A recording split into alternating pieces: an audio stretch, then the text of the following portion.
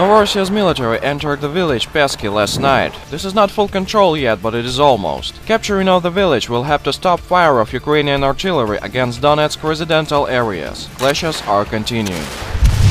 Same time, Maidan Press Center, MPC, reported that Ukrainian military is still defending Donetsk airport. According to MPC, Donetsk liberation from Novorosian armed forces was started by Ukrainian military at January 17, 2015. The chief of Ukrainian staff, Viktor Mushenko, is leading the campaign himself, added mighty Ukrainian media. The reports about defense of the Donetsk airport and liberation of Donetsk when Ukrainian military fled from new terminal 3 days ago and Novorosian military entered the village of Peski last night are new word in objective journalism. Apparently, the US aid received by Ukrainian propagandists contained drugs.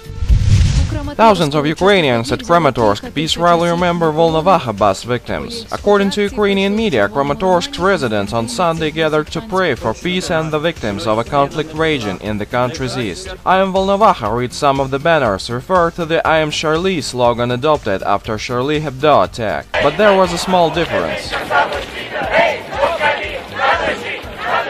Kramatorsk citizens chose not grieve but kill Russians. The claims "Moskaliv na noji," what means kill Russians, are recorded on the documentary from the so-called IAmVolnovakha rally. Ukrainian patriots likely were a bit upset because OSCE information disproved Kiev and Washington's allegation of the guilty in the tragedy near Volnovakha and Chus. But this is not a problem, because the claims to kill Russians are the main feature of Ukrainian democracy, aren't they?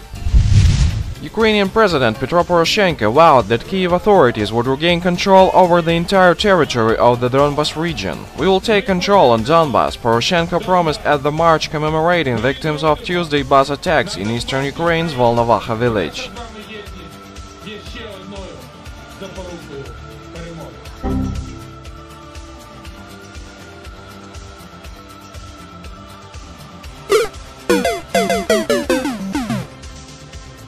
We thank our information partners for help with spreading this video news.